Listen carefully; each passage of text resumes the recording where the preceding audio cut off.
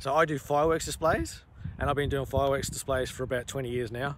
Our main client is actually brides at the present time. Weddings, it's huge. So we actually give the free honeymoon to the brides, and then we give a free holiday to each of their in-laws. It's just, yeah, exceptional. So when the bride and groom are thinking about it, it's more than likely a good payback to their parents. So in terms of the free honeymoon package, the impact for my business, I would say has probably either doubled, if not tripled, my sales. Excuse the pun, but it blows people away. I've been running the free holiday or free honeymoon package with the fireworks through Facebook ads. And at present, I believe it's only costing me about $2 a lead. It's been really, really good. So we close about 1 in 5, and that's costing us around about $10, which is exceptional on a $2,500 display.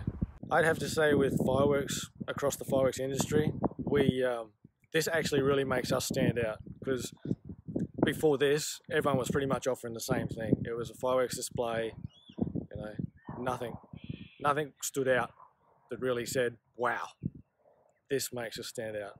So one of the things for me, it actually takes people's eye off the price, because that's all I had in the past.